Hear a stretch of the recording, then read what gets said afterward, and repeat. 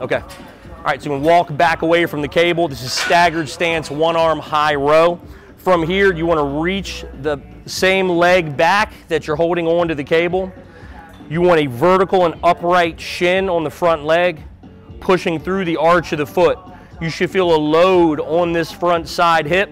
You should have about 70 to 80% of your weight on this front side hip.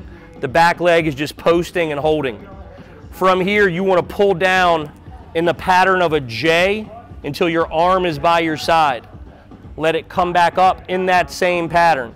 The arm will not go all the way over the head. It's going to stay slightly out in front of you here. Driving the elbow back, reaching, inhaling through your nose on the way up, exhaling on the way down.